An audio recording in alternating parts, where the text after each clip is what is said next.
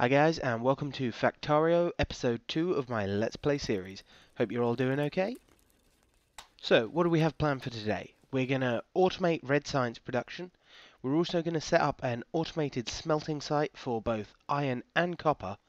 And we're hopefully going to get some conveyor belts automated, because crafting them in my inventory just takes too long. So I've set 2 assemblers going in my inventory and some power lines to get started.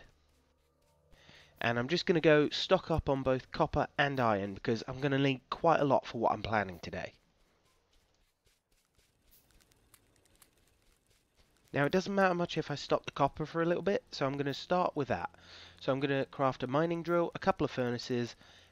I'm also going to make a radar because I want to see how close the first biter bases are and things like that. It'll also help me get an idea of where other resources are. So as I'm going to be using an electric mining drill, I need to bring the electric all the way around to the copper mine.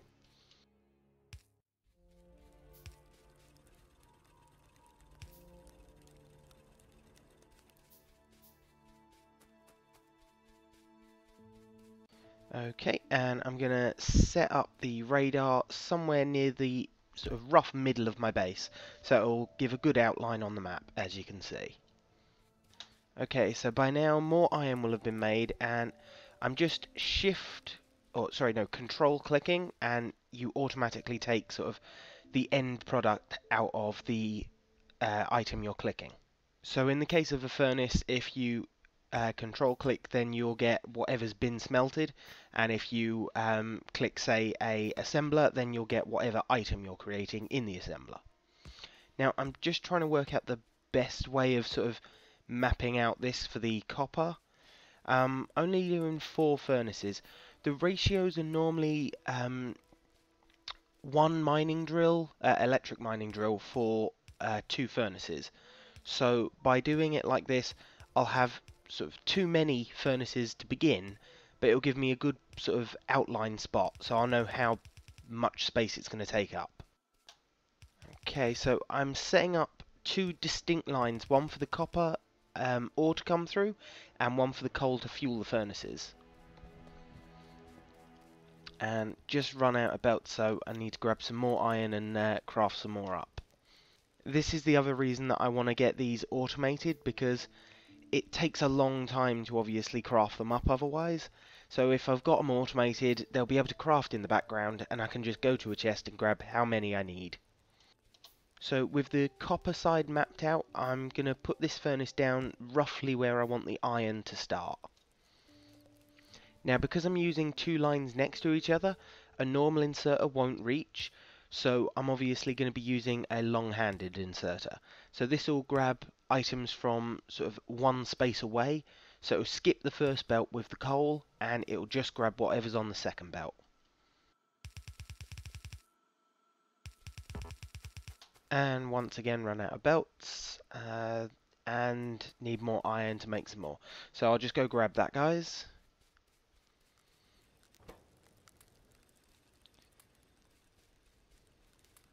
And remembering to control click, create a couple more inserters and a few belts. So the inserters are to bring the coal into the furnaces.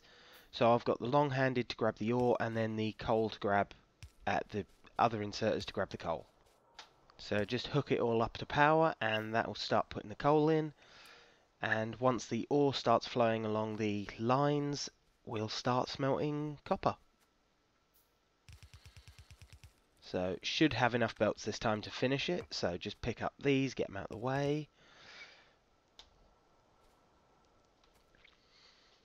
Okay, so just find the best spot for this. Obviously I want it to cover a very large area, but I also hate leaving sort of tiny little bits of the ore left, so I just want to make sure it covers sort of the edges. So with that done, I'm going to set up the output of this copper line next. So when you're doing the output for the first sort of set, you always want to space it one further than you sort of think would be necessary. And that way, when you upgrade your furnaces, because as I said before, there's different upgrades for things. So one of the upgrades for the furnaces gets 1 square bigger, so you need that extra space so that you don't have to take apart half your factory just to add in the new furnaces. Now I'm just crafting up some more science packs because I need the logistics research done so that I can do the next bits easier, because obviously I want to be able to split the coal so that I can bring it up to the iron area so I can smelt things, and I'm also going to be using more power, so I'm going to create another steam engine. So just grabbing resources again, and so as you can see, at the moment my power's getting pretty close to the maximum I can produce, which is why I need the extra steam generator. So I'm just going to put the first output that I've got. Obviously I've not crafted the other ones I need yet, but we'll get the first furnace going at least. I don't need that little bit at the end, and I may as well just add it to the other end of the line. So with some of the science packs crafted up already, I'm going to add them in so that research can start getting done. Because there's no point adding them all at once, because obviously they get used one at a time. Craft a couple more furnaces up ready for the iron set. And we're just pretty much waiting on science at the moment. And resources, but you're always waiting on resources in this game. Right, so I may as well add the electric poles in for the electric mining drills that I'm going to be using on the iron mines. And little bit of trouble with my keyboard there. Unfortunately, it's getting a little bit old, and occasionally it doesn't register when I push the W key. Put the last few research files in, add that other steam generator. Okay. So craft up the other longhand inserters I need as well for the copper. I'll need some for the iron as well eventually. So I'm going to go with a larger set of furnaces for the iron mine, because as I said before, you don't always need as much copper at the start of the game, but you need quite a bit of iron. So if I set it up like this now, I'll be able to sort of just add in the iron mines later without too much worry about having to expand the whole system. So again, I'm going to be using a dual line, one for coal and one for the iron ore. And just putting the output line in. Okay, now I'm going to run the copper line straight across the bottom here. I'll be able to get the coal to the iron anyway, it doesn't matter. Grab more resources again. And add some coal into the furnaces. Don't want them running out until I've got the next setup ready. So just grab some more so I can fill everything up.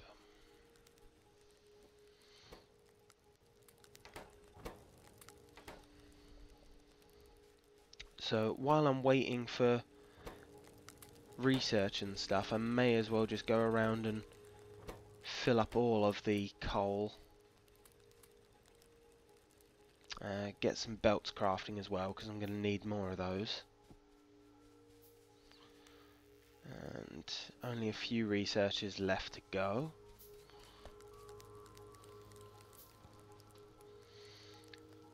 Add in the other copper extractors.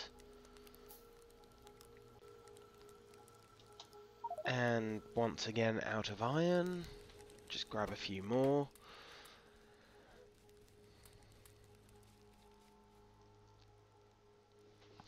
So I'm gonna set up roughly where the copper line is gonna, sorry, the coal line is gonna run up. I always mix those two up.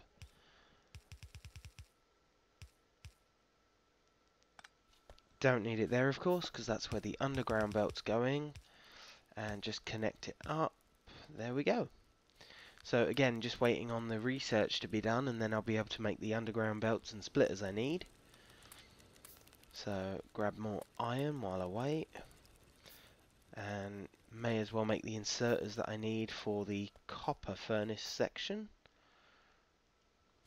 So I'm going to put the splitter just here, and that will split the coal, so it'll go half to the iron and half to the copper and the electric setup.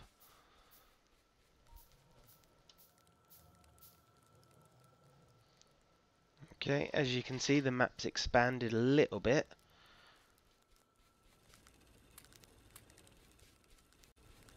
Just grab resources again, add in these so that once I actually have it all connected up, they'll be able to get it. And finally, research is done. I'm gonna go with optics so that I get lights, because obviously when it gets dark it's harder for you guys to see, so hopefully we'll be able to get them set up either this episode or the next, and that way you'll have more chance of actually seeing what I'm doing. Okay, so just get the first couple of mining drills. I'm probably going to have 4 of these for the iron set. Just need the resources to make more of them. So just run along the copper line, that should give me enough.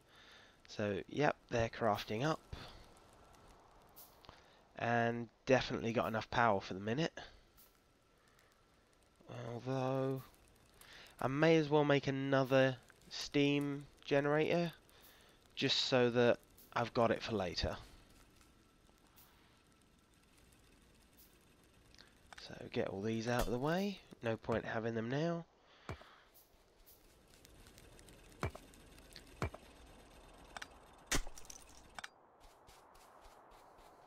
Okay, so just gonna fit these down. I just want to sort of catch the edges with the mining drills so that it's leaves it in a nice state. As I said before, I really hate it when I have like 1 or 2 little bits of ore left behind. And just connect it all up with conveyor belts. A little too far, no need to go that far down. And there we go. Now just need to add some power, and that'll be this bit done really. Oh, and I need another conveyor belt just on this mining drill here. So all connected and all set up. So with 4 of these going, that'll be all 8 of the furnaces in use. So now I just need the splitter, and damn it. Because I rushed to get this set up, I didn't have enough iron in my inventory to get a splitter and a underground conveyor belt. So I'm just going to add some iron into here and hook up the electrics to get the smelting going, so that I can get the little bit of iron I need for that. So once I've got the underground belt set up, I'll be able to have the system running on its own. And I'll still need some more inserters as well, of course. So just crafting up the underground belt first. And the inserters.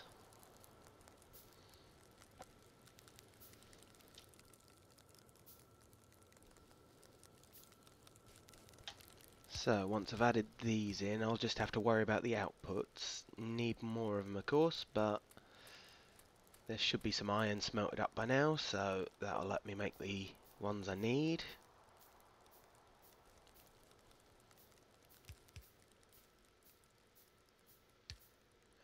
Okay, and there we go.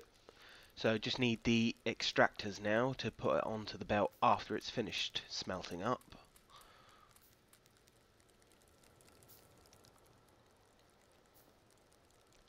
So they shouldn't take too long, and I'll just bring this cable down here.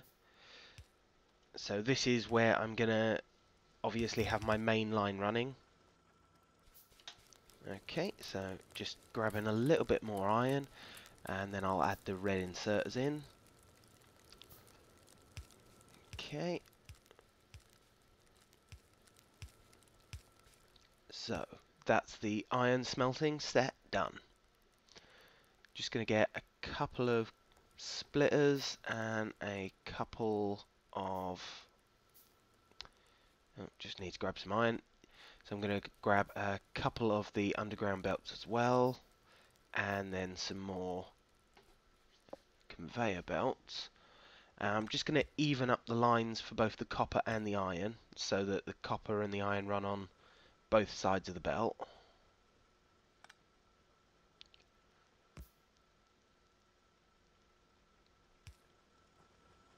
And just got to wait for some things to craft up.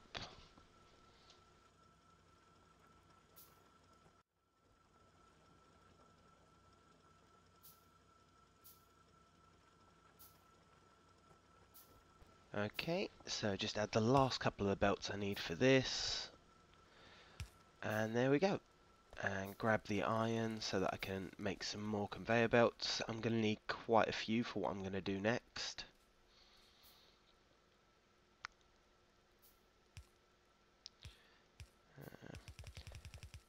Okay, so this is going to be sort of my main bus, and then I'm going to have crafting to the sides of it.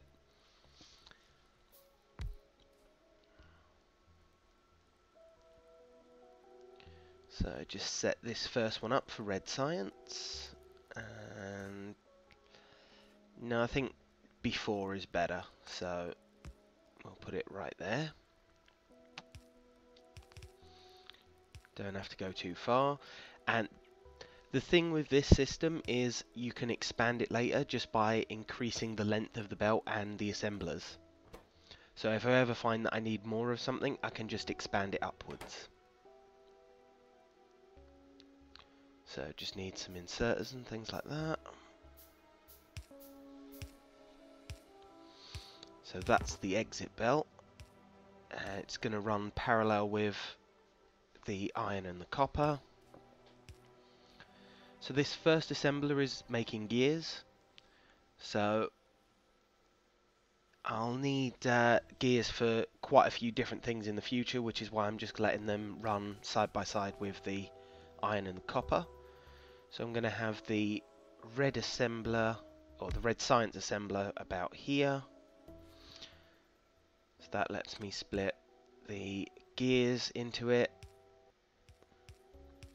And I'll also split copper into it shortly. So just need a couple more underground belts and things like that for this one. So find the best spot for it.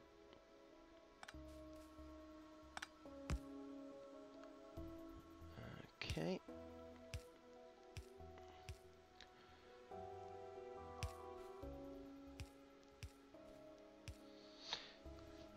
And there we go. So just got to hook it all up with power and then get the inserters feeding into it. So just set that to red science and the inserters.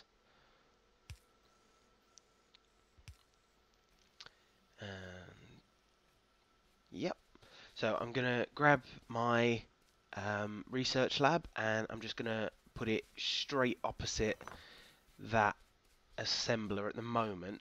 Later on, when I've got more assemblers researching, or more assemblers creating red science for research, I'll have it run on its own line, but for the moment I'm just going to have it make red science and throw it straight into the lab. Just grab some copper and iron so that I can keep making things. And no new resources have really been found yet on the map. Okay, so next thing I'm going to do is I'm going to up my copper production slightly. I'm just going to add in a second mining drill, so I'm using all 4 of the furnaces.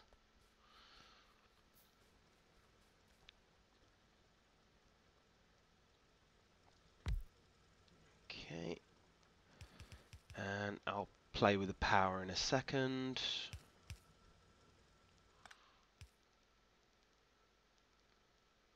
There we go, all connected, still only using one cable, but I'm getting both of them running. So that'll now use all 4 of the furnaces that I've got set up for copper. Just grab copper and iron again. That's one of the other benefits of it being on a long belt like that. I can just sort of run along it and hoover it up. So just waiting on some more conveyor belts. and then I'll be able to extend the line so that I can set up the next area. Okay, I'm just going to craft up some more splitters and underground belts. You'd be surprised how many you use when you're doing a long system like this. Obviously the system will get extremely long before the end of it, as long as I don't hit anything like water. It's always complicated trying to turn these sideways.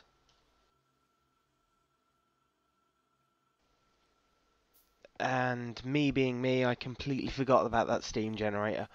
Never mind, I'll add it in now. It's not like we were desperate for power yet anyway.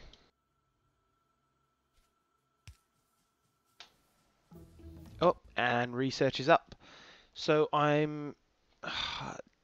there's kind of a few I can do, but they don't really give great things yet. I've no real need for most of them. Although, yeah, I mean, steel's not a bad one to do. It'll be useful later on, at least.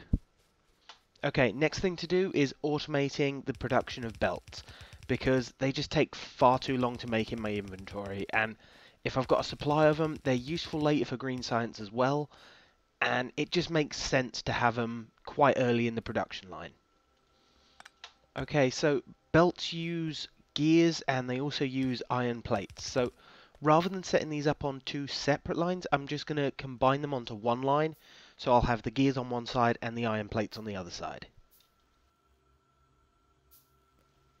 Now, obviously, I don't need the belts for a production line yet, so I'm not using them for example green science. So I'm just going to be storing them in a chest for now, and then I've got them for my own personal use when I need them.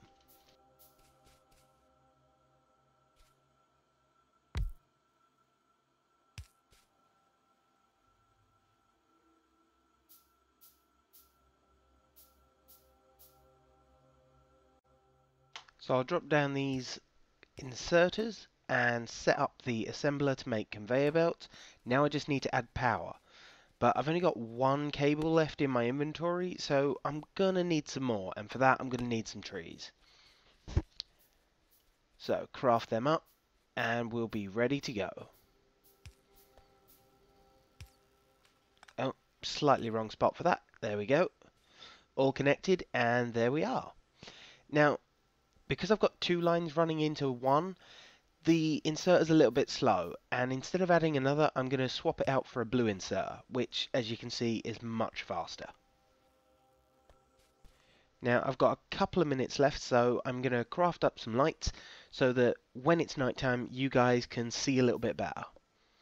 So once they've crafted up, I'll just spread them out throughout the place. I will make sure to put lights down here and there all the time. You'll have to forgive me if I forget occasionally. I don't often use lights in Factorio, because on my screen there's no real need. I can see quite well, but I know that when the videos come up they can be a lot darker, so I'm just going to be adding the lights where I think I'm going to be working a lot at the moment. If you guys want, just let me know and I'll add more lights to other places as well. So that's all for this episode. Hope you guys all enjoyed it. Please like and subscribe, and please leave a comment. See you later.